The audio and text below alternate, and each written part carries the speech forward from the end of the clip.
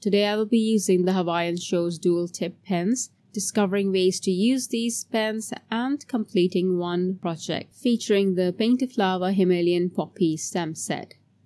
Stay tuned.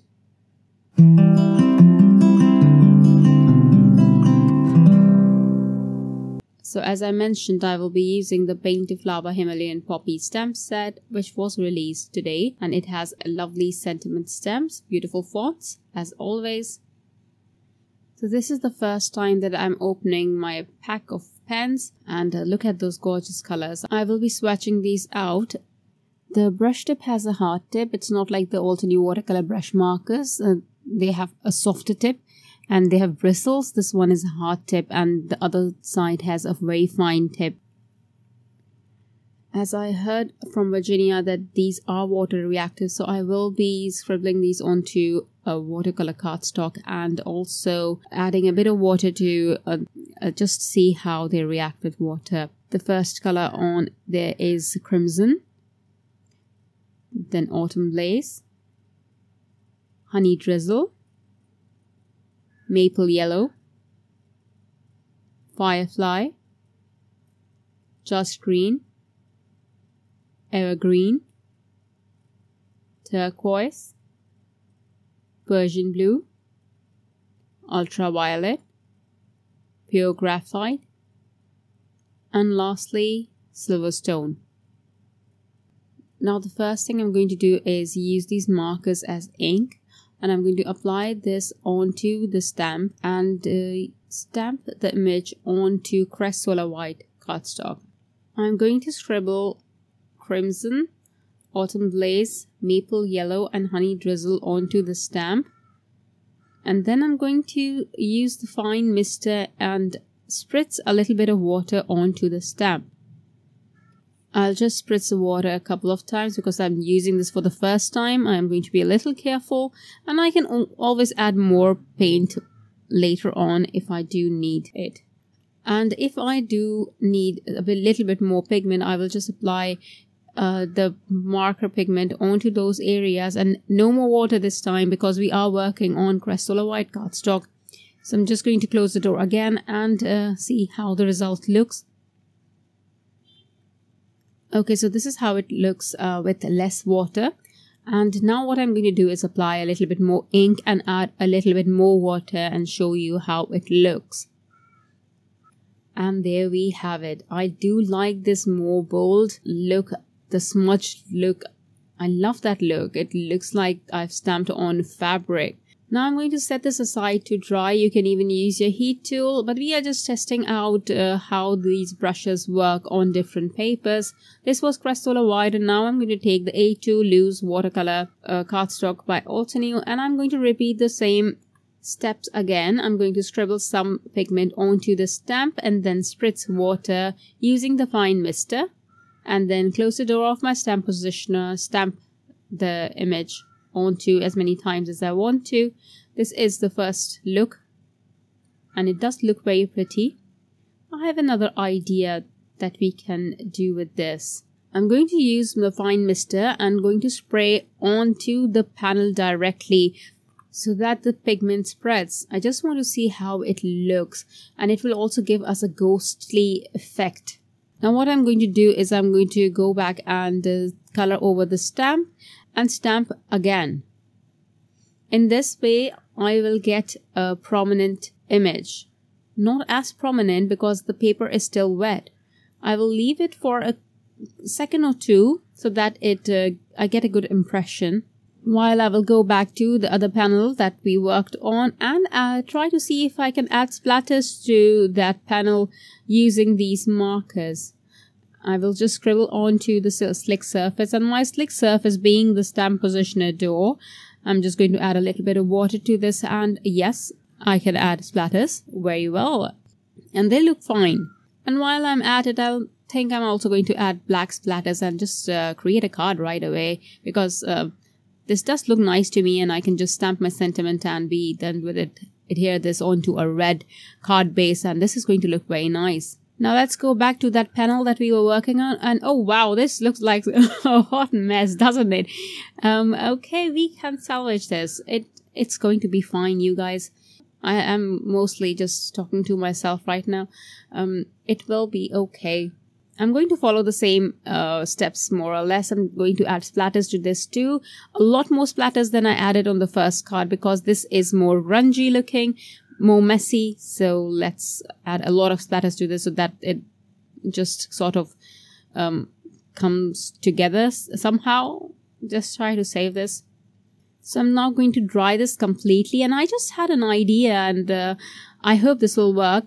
So I still have the stamp in my stamp positioner, and I have dried the panel completely. What I thought was that it's going to look very nice if I stamp the image in obsidian ink, and that is exactly what I am doing right now, just stamping the image in obsidian ink. And you will see that it looks absolutely wonderful. I just saved the panel. I stamped this a couple of times to get a really bold outline, and then I will add black paint splatters to just go with the look and balance the black outline. And I will show you this up close so you can see those colored lines, and it does look really cool in person, and that ghostly effect that I was talking about, it shows through. It looks very nice. I didn't think it would look this good, but it does. You should definitely give this a try. Okay, moving on. So for my third panel, I am going to color using these markers. And as you have seen, these are not as water reactive as the watercolor brush markers by Altenew. These are mostly for writing purpose, and yes, for coloring too. But what I really like about this is if I need to get some strokes on my petals, these are wonderful for that purpose. And that is what I wanted to show you here. What I'm doing is I'm using essentially the same colors, the yellows and the oranges and green, the same ones, and I am adding them as strokes on to the flowers. I'm going to be adding yellow and orange near the flower center, and on the tips I'm going to add the crimson, the red color. And then I am using a water brush to spread out the color. Not giving much thought to this, I'm just trying out if this reacts as well to water and spreads out, and if I am able to get rid of that stroke. But I found out that I wasn't able to get rid of the stroke, which I actually thought was very cool, because you never really get this, you even in the watercolor brush markers, they are so reactive to water. You always get rid of the stroke that you lay down, the first stroke. And here, this can work to your advantage. This will help you not to, spend a lot of time on your flower. And look at that. I was able to work on this flower without really working on this flower. I just needed to add a few strokes, and it shows that there are ripples on the petals of my flowers without actually, trying to add ripples to the flower. I also wanted to show you another way to use these markers. If you wanted to color with them, you just need to apply this pigment onto the area where you want to show the darkest part. Just apply a line of pigment over there and then spread it out towards the lighter part, just like I did here on the leaf. I applied a darker pigment on the area where I want to show depth and shadow, and then spread it outwards towards the tip of the leaf.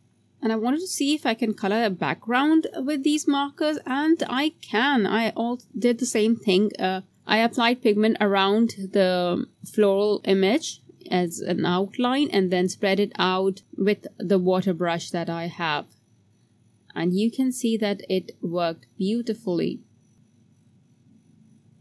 Once I'm done coloring the panel, I'm just going to add a few splatters to this, and then I am going to be done. I will just show you up close how the strokes look.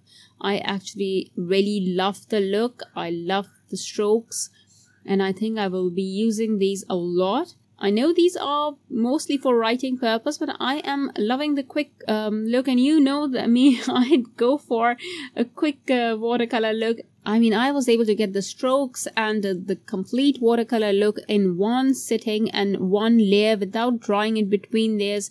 So give me these markers and I am good.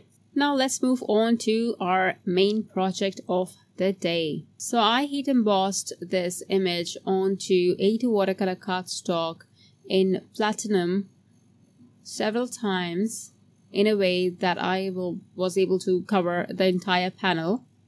Now what I'm going to do is the same thing that I learned while creating the previous panel.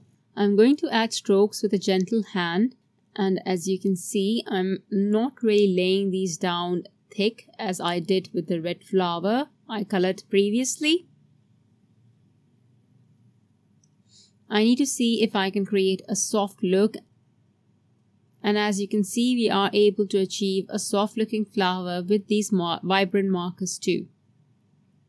And because we get that stroke, we still get the gorgeous dimension without trying too hard. That's what these markers are for. These are to color without trying too hard, you guys. I won't be using them for writing. I know this for sure. These are going to be my go-to from now on when I have to color images super fast. The technique is as good as my scribble spritz technique, but the bonus is that I will get the definition and detail through these markers in the very first attempt without waiting for the first layer to dry. I am sold, you guys. I don't know about you, but I am definitely sold. These are it for me. Absolutely. Because I do like the stroke that I'm getting and that it is visible even after applying water. And the pigment also spreads beautifully when you apply water. So I'm liking these. I'm going to color the leaves in the same manner as I did on the previous panel, just by applying one stroke of pigment and then spreading it out outwards towards the tip of the leaf. And here I am mixing two colors, one dark and one light. In the sample pieces that I was working on, where I was just testing out these pens, I showed you that in order to color the background, I first applied pigment around the image and then spread it out with my water brush.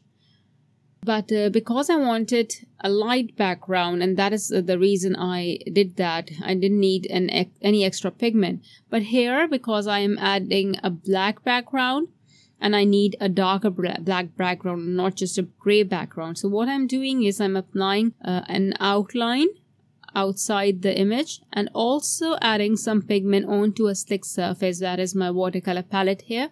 So I'm picking up a little bit of pigment with my water brush and also using the pigment that's already on the watercolor cardstock and spreading it outside. In this way, it gives me a little bit more concentrated pigment just to achieve a dark background. Once done, I will add splatters of purple watercolor. It's the same pigment, the ultraviolet. And I'm going to add very few of these. I'm also going to create a matching metallic watercolor by mixing the sterling silver and metallic purple watercolor and forming the exact shade of purple flowers that I have, and add a bit of that onto the panel as well. Now that I'm done, I will just show you up close how gorgeous this looks. Look at all the detail that I have achieved. This is just my one layer of paint, you guys. I have not dried this or added more layers of color on this. This is only one layer of color. And here are my completed panels from the other test samples that I was working on.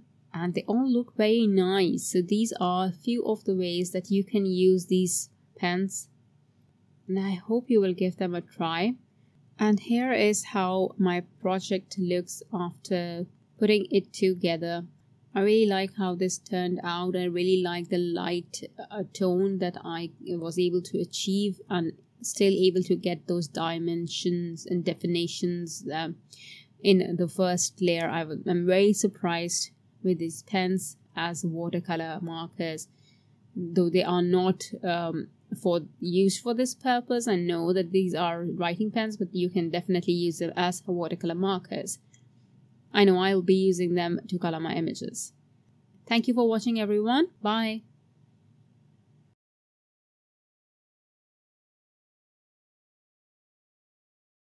Hello there! Did that video just spark your creativity? And do you want more project ideas and inspiration videos too?